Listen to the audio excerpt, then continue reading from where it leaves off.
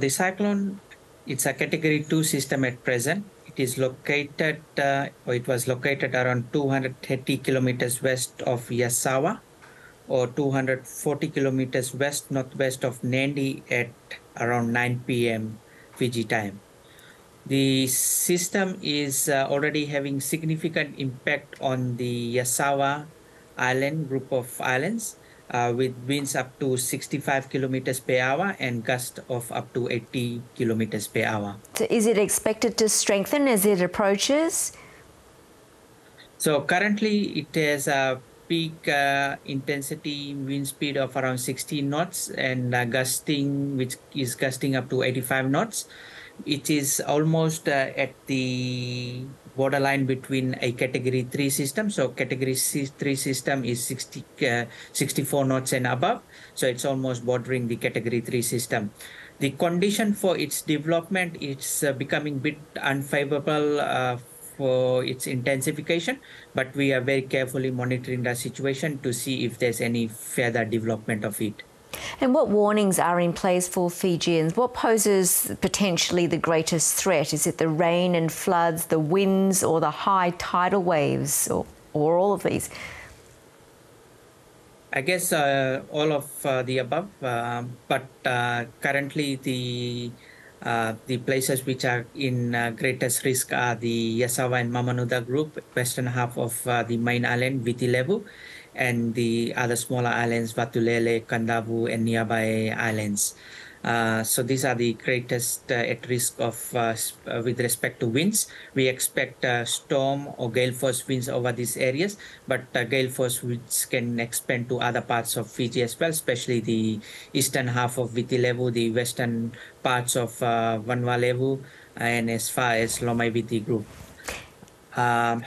Together with that, we can expect significant rainfall, especially as the system approaches the larger islands. So there's currently a flash flood warning for whole of Viti Levu at present time. How prepared is Fiji to deal with this severe weather? I think it is quite well prepared. I think we have mobilized quite early. In fact, warnings were out from Friday, and people have really taken heed of the warnings.